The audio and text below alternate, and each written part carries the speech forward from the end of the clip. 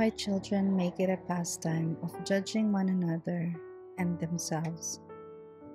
But I am the only capable judge, and I have acquitted you through my own blood. Your acquittal came at the price of my unparalleled sacrifice.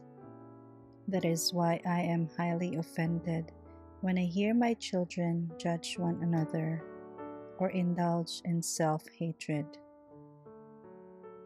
If you live close to me and absorb my word, the Holy Spirit will guide you and correct you as needed. There is no condemnation for those who belong to me.